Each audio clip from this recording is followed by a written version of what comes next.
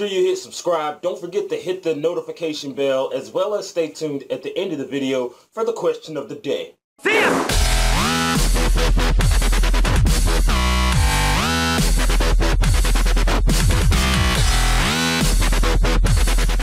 What's going on, my fellow fuss butts? ZabuTheSergal here, and I'm back with another video just to educate my people.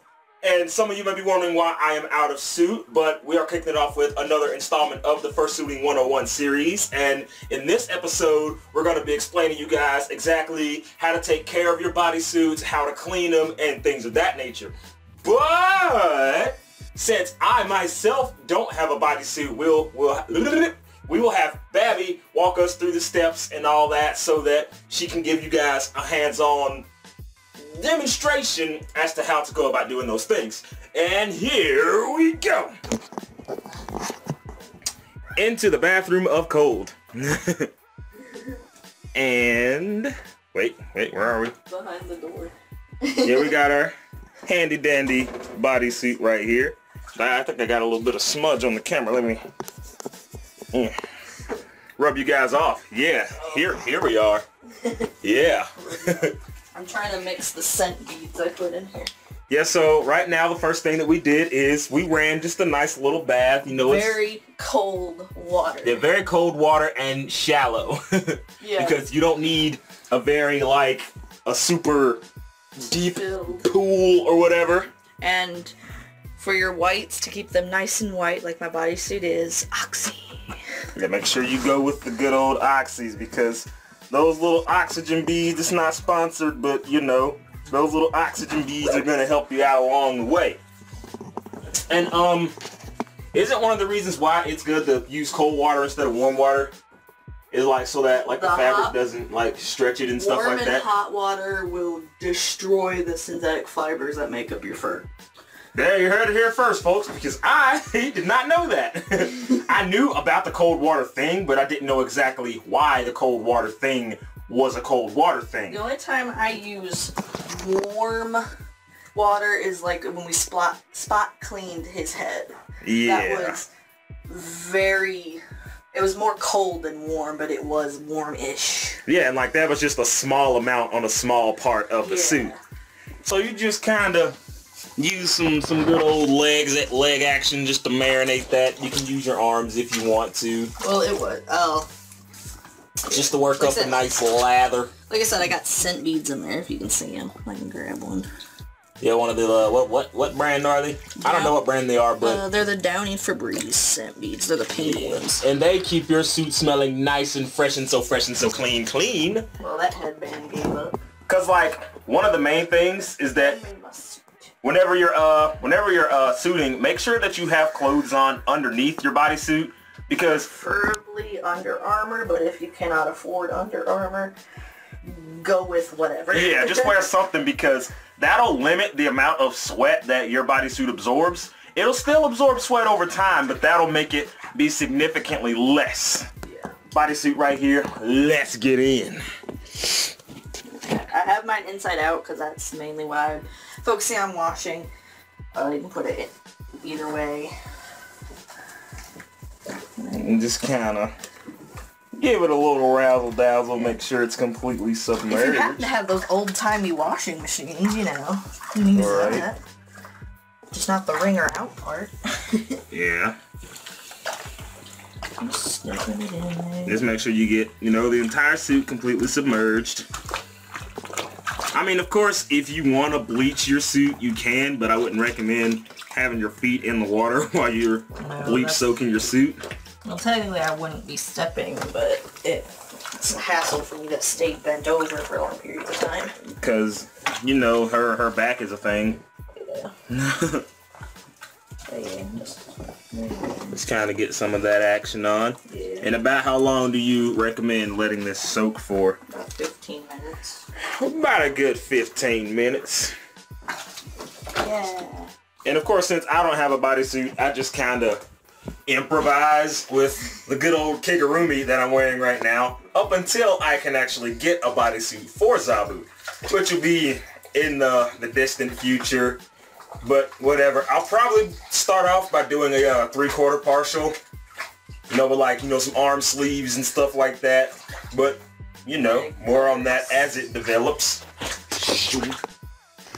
Okay, Alright, so we got a couple of rinses in there. Because it was a little bit more sudsy than what we would have liked. So we had to rinse it a couple times.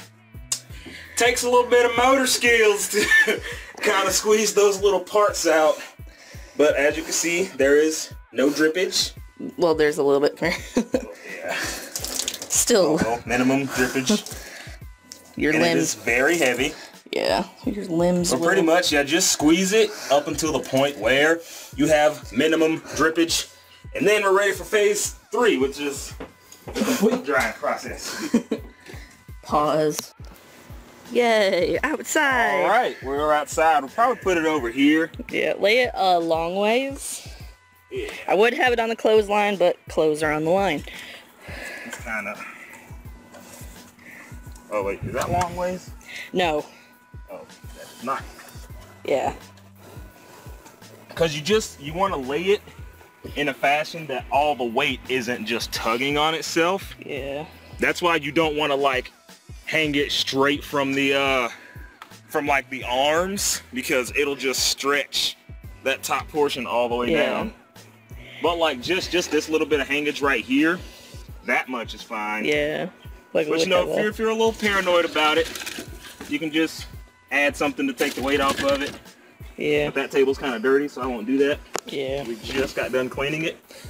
But yeah, and after that, depending on what the weather's like, it's not really warm out here, so... It's windy though. Yeah, it'll take a little bit for it to dry. It rained this morning, so hopefully it won't rain again. Yeah, and after that, you just pretty much let it dry, and after that, it's done. If you can't lay it outside, you can put it, like, if you have a big box fan or a high-powered fan, you can put it in front of that. Now... keep it in the shower, though, that way it drips. Because, see, it's dripping right there. And it's gonna. Just make sure that most of the weight of the suit is still supported. Yeah. And as far as the time frame on how often you need to do this...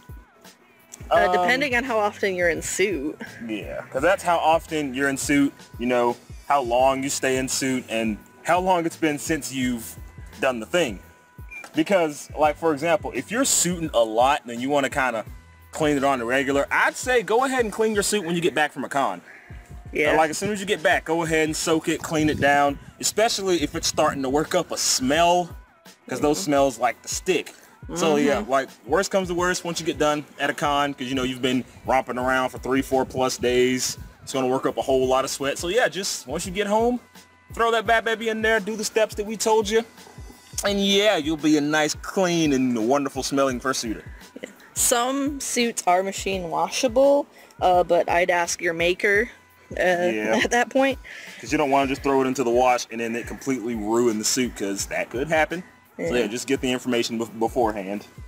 So, yeah. Well, alright, I guess that does it for this installment of Cleaning Bodysuits. There will be more Fursuit 101 videos in the near future. So right now. You can also do the same thing with your tail, hand paws, and feet paws if your shoes are removable. Yeah. And you can...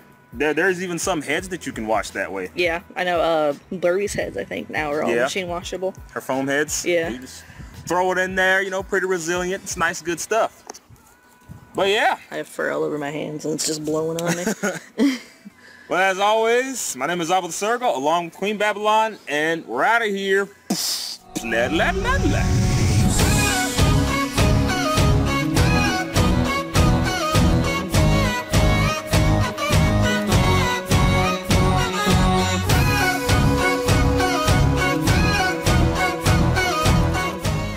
Question of the day.